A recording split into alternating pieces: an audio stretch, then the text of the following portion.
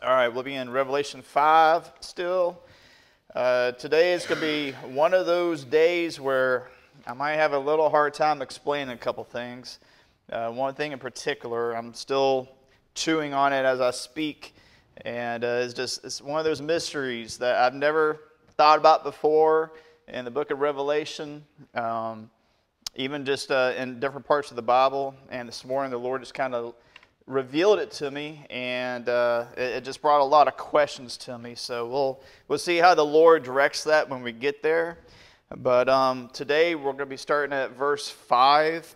Last week, if you remember, we ended with verse 4 that talked about how John wept so much because no one was found worthy to open and read the scroll or even to look at it.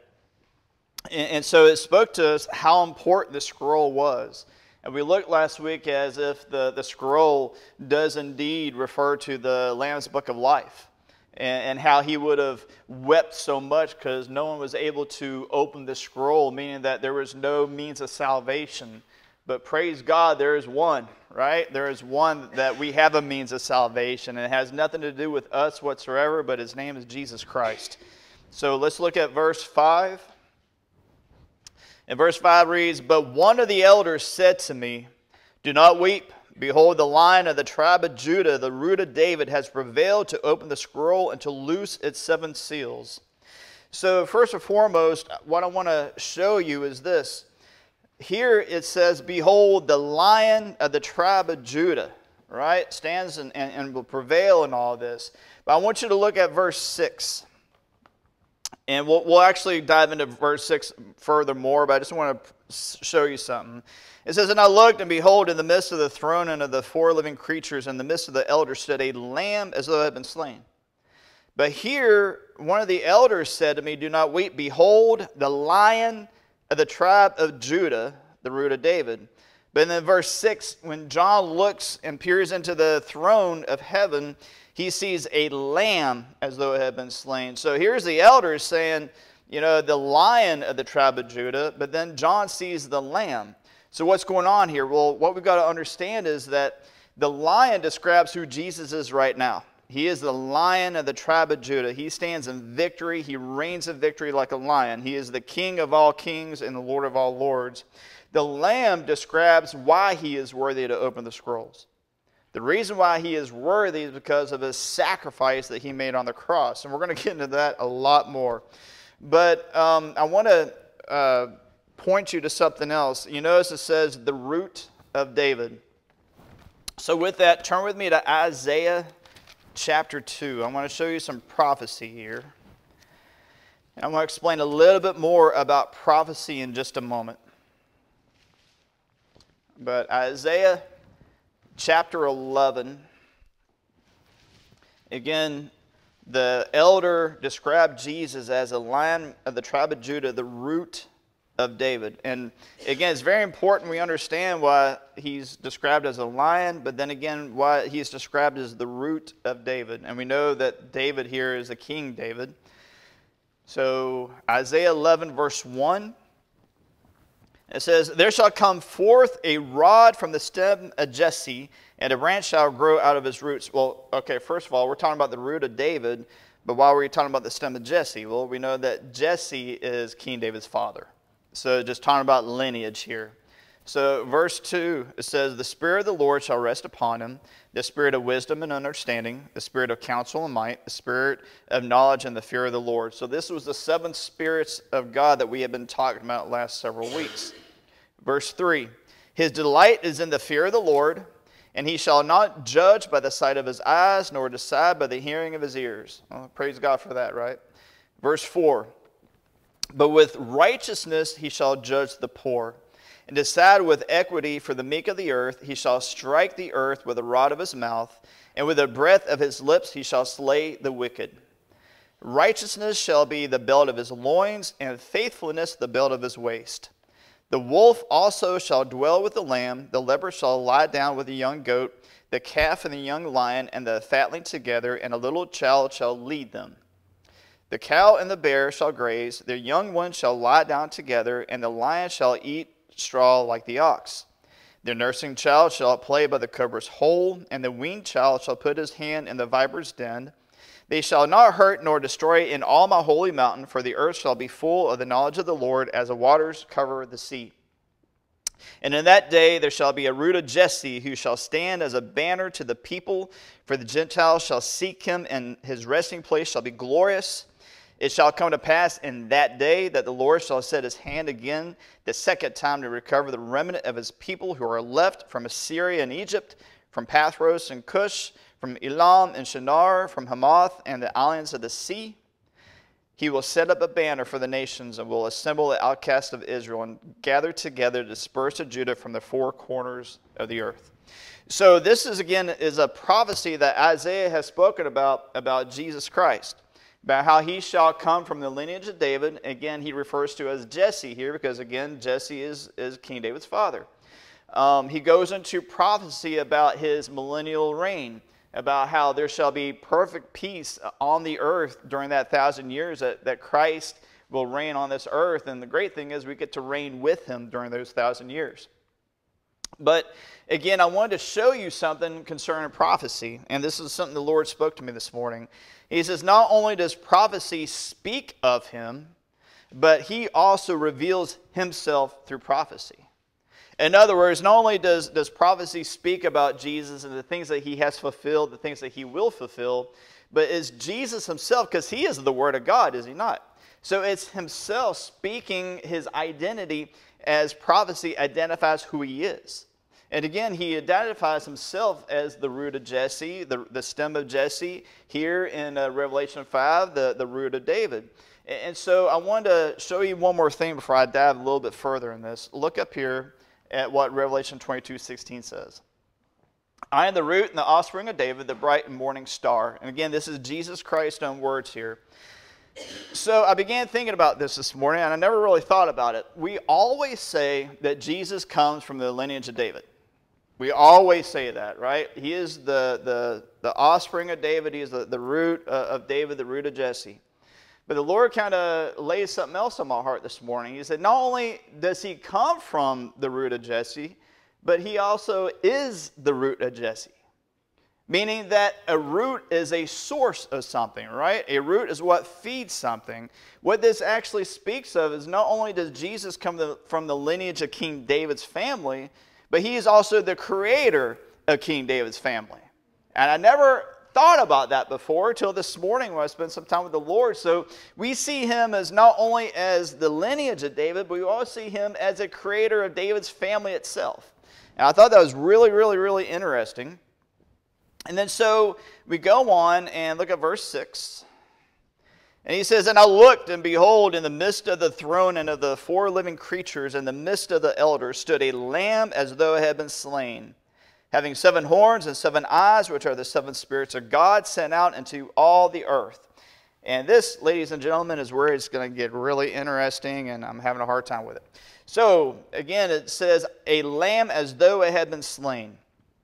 So it is believed the way that John was writing this as how he saw Jesus as a lamb who had been slain, is believed that what he's trying to say is that's how Jesus appeared before him, as though he had just been slain. That the blood that was on him was still as fresh as the day that it occurred on the cross, and even before that time on the cross when he was being tortured. So what it speaks to us today is, as John saw Christ as a lamb who had just been slain, that blood is still fresh for each and every one of us today. His blood has never dried up. We've got to understand that it is still running free and flowing with full of life today as it was then. And this is where it gets interesting. So notice Revelation 13:8. It says, the lamb slain from the foundation of the world. So here is John in the throne room seeing Jesus as the lamb who had just been slain. All right, now we know, again, Revelation 13:8 describes Jesus as the lamb slain from the foundation of the world, meaning from the very moment before God even created the heavens and the earth, as we see in Genesis 1:1, Jesus was the ultimate sacrifice. The plan of salvation was already put in motion. It was already in effect before we even needed it. Before we were even created, before we even needed grace and mercy, grace and mercy and salvation was already put before we ever even needed it. So now watch this. In 1 Peter 1:20, Peter says, "He indeed, Jesus, was foreordained before the foundation of the world, but was manifest in these times for you," in these last times for you. So now, just hear me out and let's see where the Spirit goes with this, because I'm still having trouble with this. So, I'm thinking about Jesus, when I go before the throne room, all right? And I go into that throne room, and Jesus is before me. And I see him seated on the throne because he's seated in victory. I see him as John describes him in Revelation 1. The Son of Man, but yet completely glorified. It talks about how bright the glory is emanating from his being, right? And that's how I picture him when I come into the throne. I see Jesus in all of his full splendor and his glory. And that's, again, Revelation 1, 14, 15, wherever it's at, is in Revelation 1. That's how John sees Christ. But now, here he is, referred to as the Lion of the tribe of Judah, but yet when John looks into the throne and he sees a lamb as though it had just been slain, standing by the throne. In other words, standing beside the seated Father. He says that he sees him as he has been slain. So I didn't think about this before, but this morning the Lord kind of like laid this on my heart. So I want you to think about something. Now, I don't know where we're going with this, just bear with me. So here is Christ from the foundation of the world, slain. All right? We know that in Isaiah 52:14, I think it is, says that he was marred. He was disfigured more than any man upon this earth in entire history. He was marred more than any other man, completely disfigured, right? Now, we know that is what it looks like from the foundation of the world. Now, just bear with me here. Jesus is also the same yesterday, today, and forever. Yesterday, from the foundation of the world, he was the lamb slain, meaning wounded, meaning disfigured, meaning marred. So he is born upon this earth as a child, right? As a baby. He grows up as a child, becomes a human being. He looks just like all of us. No difference. Full man, yet full God, right? And then at 30, he starts his ministry, just like each and every one of us. Looks no different. And then he has to become slain. Again, marred more than any other man on this earth. Disfigured to where no one could recognize who he was upon that cross. He dies. It gets put in the tomb sealed. On the third day, he raises from the tomb, and he walks out. Now, there's a little bit of mystery going on what he actually looks like. We know that he is not fully spirit because he can't not touch his spirit. He says, touch my flesh, touch my bones, you can feel me. Flesh and blood is what a person has, not what a spirit has. So we know he was fully man and fully human at the time after his resurrection. Now, we also know that he wasn't fully marred and disfigured because he didn't stand out from everyone else. So he was healed, but yet you could see his wounds in his hands and in his side. Now, could you always see those wounds? I don't know. Maybe he just wanted to show his disciples to fully show, hey, I'm the risen Christ. I am prophecy fulfilled. I'm everything that I told you I would be. But then we know that 40 days he walks on this earth. Some recognized him, some didn't. On the road to Emmaus, his own disciples did not recognize him. And yet he walked beside them and talked to them. Not until he broke the bread was their eyes open. He's like, oh, yeah, you are Jesus. When the guys were fishing, he's on the shore. I don't know how far away it was, but yet they could not recognize his voice, did not recognize him as a person. And they spent 3 years with Jesus. So we know that his appearance looked different, but yet he was not fully marred. He gets risen into heaven, ascended into heaven. Now, in our minds, he's a glorified Christ.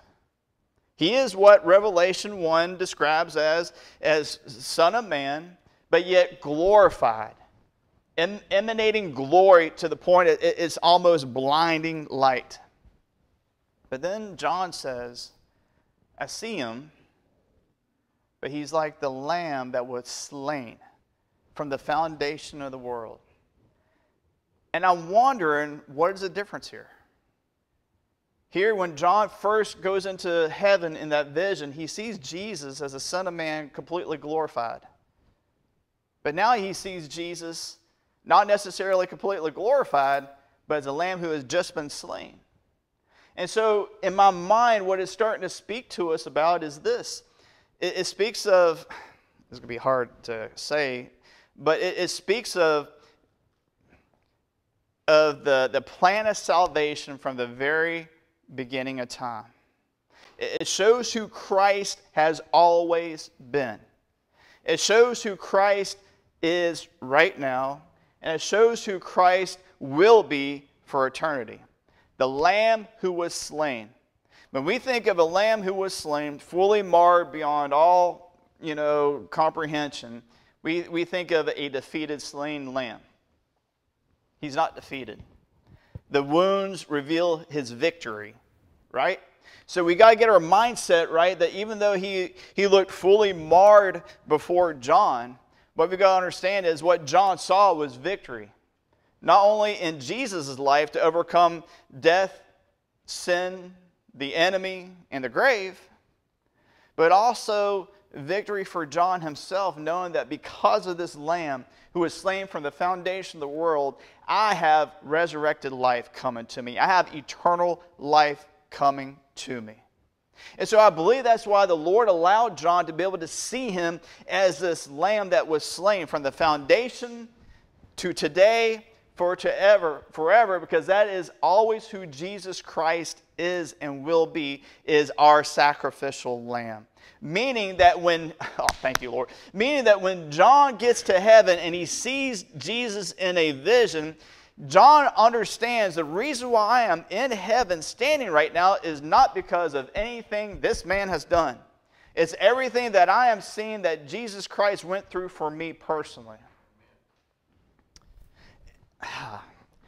So I was wondering how this applies to us today. The plan of salvation was Jesus Christ from the very foundation of the world. In Ephesians 1:4 it says that we have been chosen from the very foundation of the world too.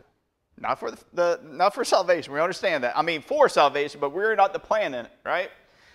But listen to what I've got to say. Come on, Lord, help me. For the very foundation of the world, God chose us for a calling and a purpose upon our life. I want you to think about your personal calling or purpose from God himself. What did that look like from the very foundation of the world? I want you to think about for a minute who God called you to be, what he called you to do. What did it look like from the very foundation of this world? Now, that was yesterday. We are in Christ, are we not? So today, that was yesterday in you, today in you, how much different do you look like now than what God called you to be in the very beginning? And then when you stand before Christ and you have that crown hopefully on your head, how much did you divert away from your calling a purpose upon your life that God sent in motion from before the very foundation of the world? Meaning, if you accomplish the calling a purpose upon your life, you have the crown to sit before his feet. But if you do not accomplish that calling a purpose upon your life, it doesn't necessarily speak about your salvation, but what it talks about is what you're going to have upon your head to lay at his feet if you do not fulfill your calling a purpose upon your life. Jesus Christ, the same yesterday, today, and forever. The calling on your life is still the same today as it was from the foundation of the world.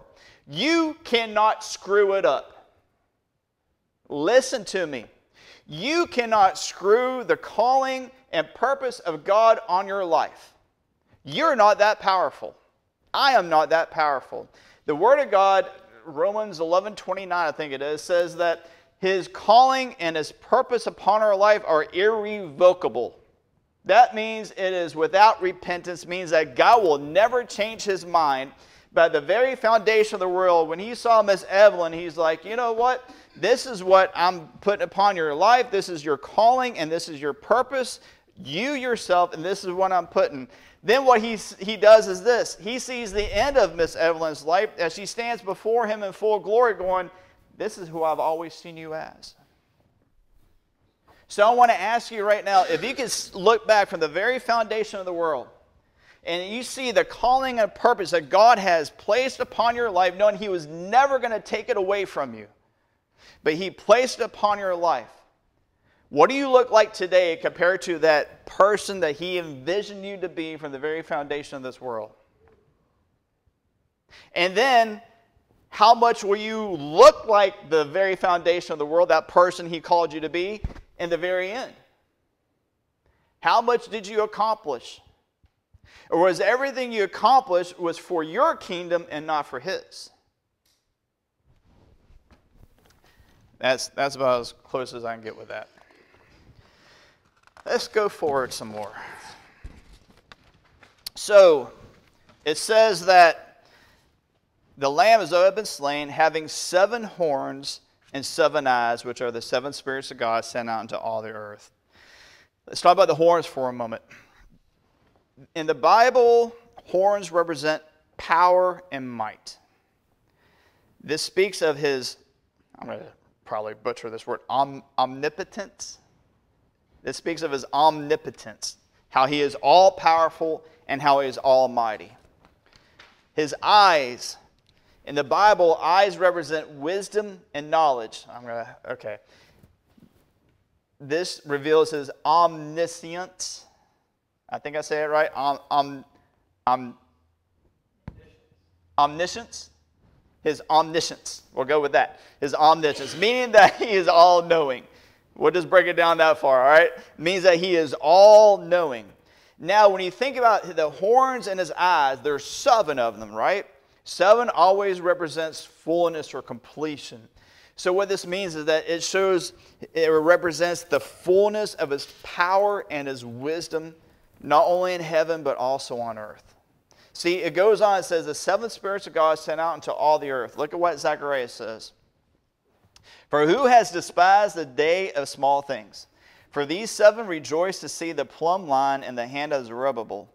They are the eyes of the Lord which scan to and fro throughout the whole earth. And I think about that, right? How his eyes scan to and fro throughout the whole earth. Why is it that we don't ever declare that scripture? When I think about, and this is me personally, but when I think about what roams to and fro on this earth, I'm thinking of my adversary, the lion, who's trying to devour me. When I think, that's all I think about. I never think about how is the eyes of the Lord that's scanning to and fro all about this earth. Now, does that comfort you or does that scare you? And that will dictate and represent your walk with the Lord, whichever it is. So let's go to verse 7. Verse 7 says, Then he came and took the scroll out of the right hand of him who sat on the throne. So again, just real quickly, the only creature in heaven or on the earth or under the earth that was found worthy to be able to take the scroll was a lamb that had been slain. The scroll and the lamb must have a common connection then. If he was the only one that was found worthy to even look at it, to open it up, to grab it, there's got to be a connection between the lamb and the scroll. Now, again, it's not just the lamb, but the lamb who had been slain. Now, verse 8. And this is probably where I'm going to end right here. I know it's short, but where we're going to go next week is a lot longer. And I want to just kind of end it here. So verse 8 says this. Now, when we had taken the scroll, the 4 living creatures and the 24 elders fell down before the Lamb, each having a harp and golden bowls full of incense, which are the prayers of the saints. So here again it says, when he had taken the scroll, the 4 living creatures and the 24 elders fell down before the Lamb. I want you just to look back at chapter 4 for a second. Chapter 4, verse 10 says this. The 24 elders fall down before him who sits on the throne and worship him who lives forever and ever and cast their crowns before the throne. Again, 24 elders fall down before him who sits on the throne. Who do we figure out who is the one sitting on the throne? Is it Jesus? No, because he is a lamb who is standing beside the throne. It's the Father. So in Revelation 4:10, John sees the 24 elders falling down before the Father who sits on the throne. Now, in chapter 5, verse 8, John is seeing the 4 living creatures and the 24 elders falling down before the Lamb. All right, so it doesn't necessarily mean that the Lamb now has greater authority than the Father. What I believe it possibly means is that the Lamb is now ready to exercise his authority. The 24 elders are looking at the Father who sits in complete and total sovereignty on the throne. As soon as the scroll is handed to Jesus, now all attention goes upon Jesus. Why? Because now all power and authority is in his hand, which means that he is the one who's about to exercise his authority upon this earth through his wrath. Again, the seals that is sealed up on that scroll, the 7 seals, represent God's wrath. The only one who can open that seal is Jesus Christ himself. And if you think about it, God's wrath is in fact the plan of the fullness of salvation. Because his wrath still it's a means to cause people to return back unto him. Yes, it's a means of punishment, but it's a means to get people to finally fall on their faces before him and go, look, we were wrong. We are sorry, God. You are the God of Israel. You're the great I am and all that. And so when you see the seals upon the scroll, if the scroll represents the Lamb's Book of Life, each seal represents each step of God's plan of salvation through the wrath of God, if you will. Sometimes the book of Revelation just gets way, way out there. So, and then to finish this up, it says that each of them had a harp. So, interestingly enough, it is the only instrument, the harp, in Revelation that is used as a means of worship. Now, the trumpet is seen a lot in the book of Revelation, especially in heaven. However, it is not meant for a means of worship. It's meant as a warning, if you will, a warning sound. It always accompanied singing in the Old Testament. Anytime you saw the harps being played, it always accompanied singing. It was one of the first instruments that was mentioned in the Bible. The original harp was actually much smaller and it could actually be transported. Now, I wasn't going to bring this because, again, you know me, I got to have at least 3 sources to bring something. But I couldn't find any more, but I will bring this forth because it comes from the Mishnah, which is the Jewish oral Torah. So it's the Torah, but it's what they spoke and not what they wrote. And it's also the Jewish traditions. It's the oral Jewish tradition. So you got to understand something. Way back in the old days, they didn't have means of communication. Right? A lot of times they didn't even have papyrus to write down on because, of course, they were poor, constantly on the move. Nomads, if you will, the nomadics. But what they did, they would speak oral traditions to each generation over and over and over again. So just because it wasn't written down doesn't mean that they didn't have anything orally passed down. And so this comes from what has been orally passed down, but it's believed that King David had 7,000 harps made for the temple. 7,000 harps made for the temple. And it is believed that you could hear that music for miles coming from the temple. And so I just thought about that for a second. Imagine that. You're close to the temple, right? You're miles away, but still you could probably almost see it on the horizon. And all you're hearing is a harps playing. 7,000 harps is a loud bunch of instruments, if you think about it. Now, what we learned a couple of weeks ago, as on earth as it is in heaven. Everything is a model or a pattern made here on earth that is in heaven. So imagine what the glorious sound is like of that I'll just say of that many harps. We don't know how many harps, but we'll look into a couple more weeks about how many angels. Probably next week we'll see how many angels are encompassed around the throne of God. When you have all of these heavenly beings singing holy, holy, holy, you have all of these instruments being played at the same time, there's not going to be any type of worship here on this earth that's going to compare to that. And finally, I want you to think about something. When you go before the throne of grace and you pour your heart out through prayer, how often does it feel like it hits the ceiling and bounces back down? How often do you come back out of the secret place going, I don't even know if he even heard me today, right? I mean, we're all human. Let's just, tell the truth here, right? A lot of times it doesn't even seem like we're even penetrating the throne at all.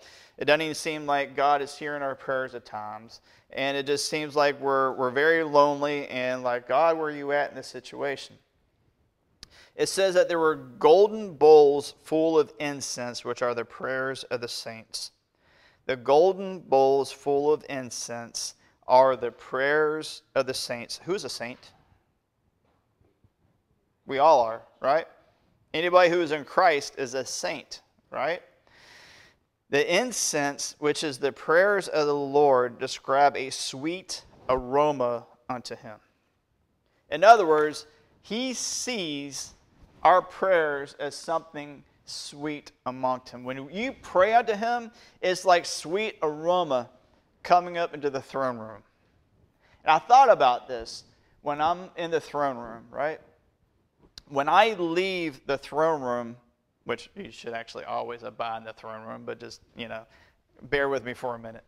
But let's say you're before the Lord, pouring out your heart unto him, and then you get up and you go back to life, if you will. What does the throne of God look like?